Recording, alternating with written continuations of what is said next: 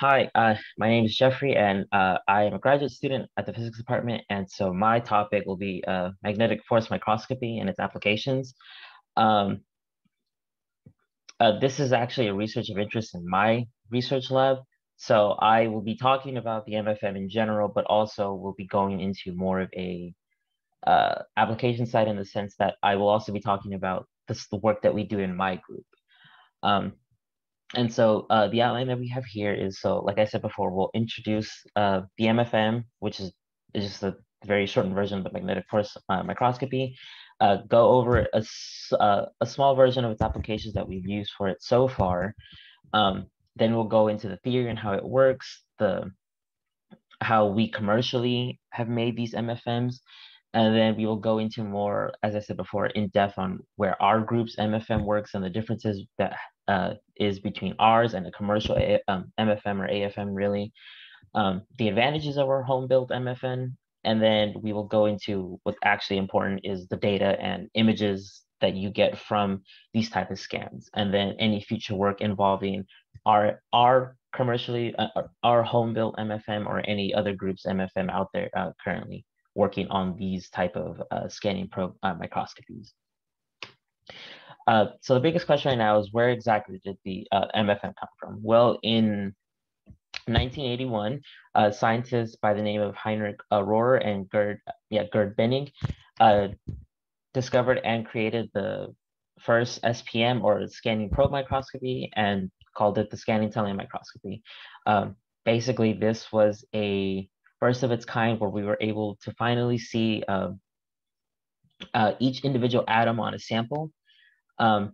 It's a very, very cool type of technology. Like I said, you can get up to atomic resolution, and it almost revolutionized the world of science. The problem was with the STM was that it only worked on conductive materials, and you can only do it in ultra high vacuum, which kind of posed a problem because not all materials are conductive, and not everything can survive in UHV. So then in 1986, two IBM scientists then created the atomic force microscope, which completely took out the portion of the material being only conductive. The only drawback was now you can't get as great as a resolution as the STM, but you can still get some useful information from the from the topography itself. And in 1987, it was finally taken one step further into the magnetic force microscope. And this is just a sort of updated version of the AFM. The AFM and the MFM are essentially one thing since they both scan topography, with the only difference that the MFM now can scan a magnetic field at a certain height above the sample that you're looking at. So the usefulness that came from this set, it can be used in various environments. So ultra high vacuum, liquid environment at different temperatures, and in the presence of a variable external magnetic field. And the resolution itself still isn't bad. It's around 50 to 100 nanometers, which is the same thing about for an AFM. So the applications that the MFM has helped so far are, more importantly, the use and development of storage devices. As we get into more wanting a bigger storage with smaller surface area. The MFM has now helped in developing stuff like that. It also allowed us to experimentally study magnetism and see any fundamental issues that arise from it.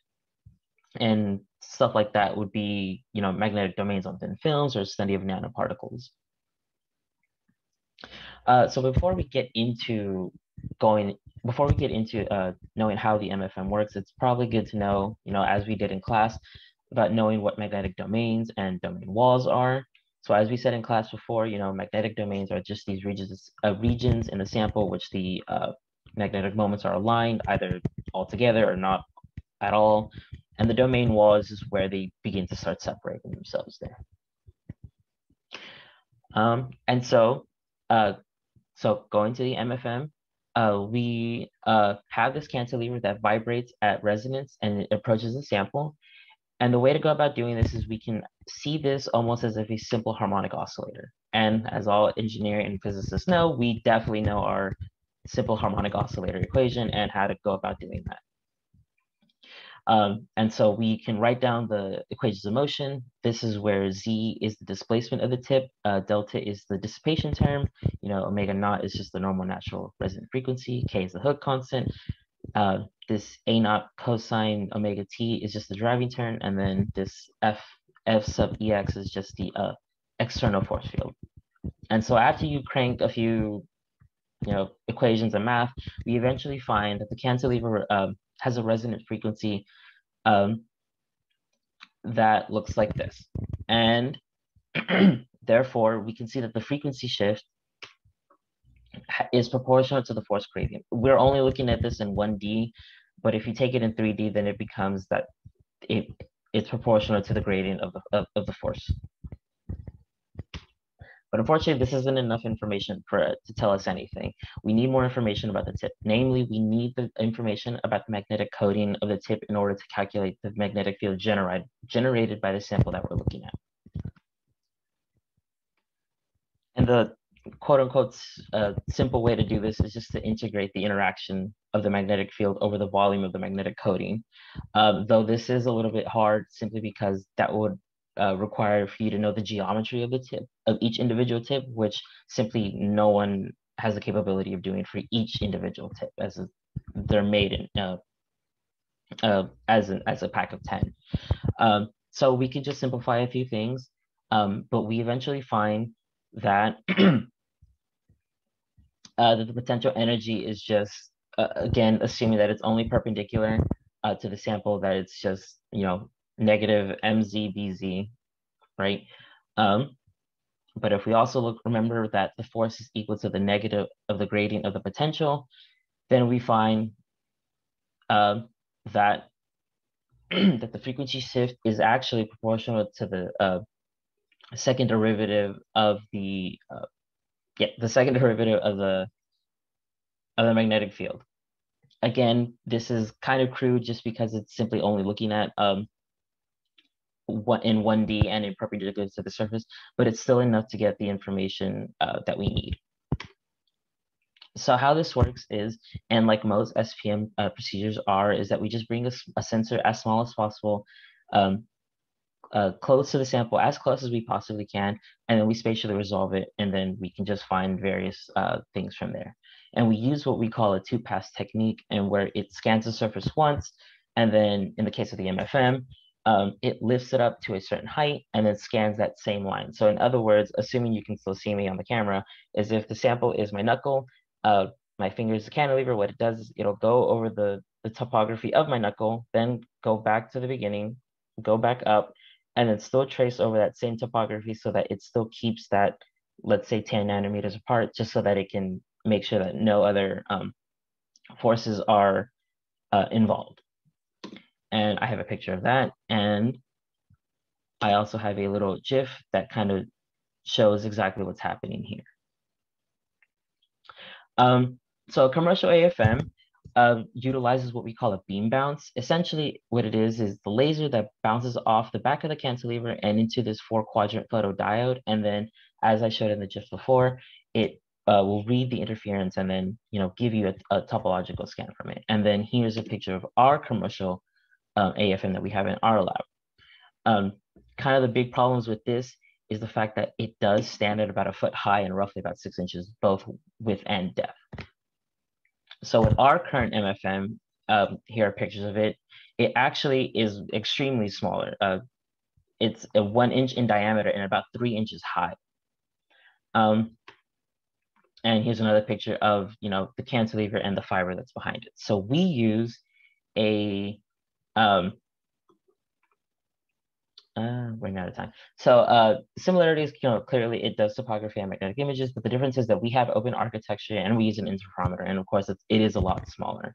The advantages of using this is that it is easier to fix should anything break, which everything always does in a lab. It's much easier to access the fiber and the cantilever, and it's easier to machine parts should anyone decide to do something like this as well. And as we said before, it actually works in various environments. We can put it in UHV, low temperature, and external magnetic fields. And so the reason we use an interferometer is simply because it survives, it works well in liquid nitrogen, and it's simple enough to work in UHV. A beam bounce, like in commercial AFMs, it's just too complicated for it to work in UHV. And so quickly going over our setup, it's just, we have a laser that goes into a fiber coupler that hits, that goes into an optic fiber, which, as before, as the beam bounces off the back of the cantilever, back into the fiber coupler, into a photodetector, and then that spits out an image for us. And so the important part, that comes from this entire talk is the images that you get from this. So on the left here, we see a topological scan of a hard drive disk, and on the right, you see its magnetic image. So you see the bits that come from this sort of hard drive. And I think the lift height about this lift height for this hard drive is about, I think, roughly 15 to 20 nanometers. And if you can go a little bit more. Okay, so let's try to wrap up in the next 30 seconds. Yeah. And so as you can see, you can actually get pretty, quote unquote, like artistic sort of images. Here we in the middle, you see someone's paper, and on the right, you actually see data that we acquired from our lab using our MFN on a uranium manganese germanium sample. And then future work, as we already explained before, skyrmions, since skyrmions have just these important properties.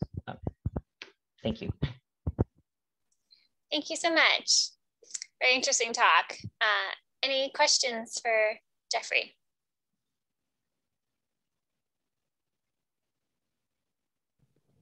Yeah, I've got a question. You were talking about the tips for the MFM and like how they're built in packs of 10. How do they build these incredibly tiny tips? If I remember correctly, I think I think depending on the company, I think they usually chemically etch these things. But as it comes, like I said, it's different for each manufacturer, but I'm not entirely sure how they go about doing this. But as far as I remember, they definitely chemically etch these and then coat them with some sort of magnetic material.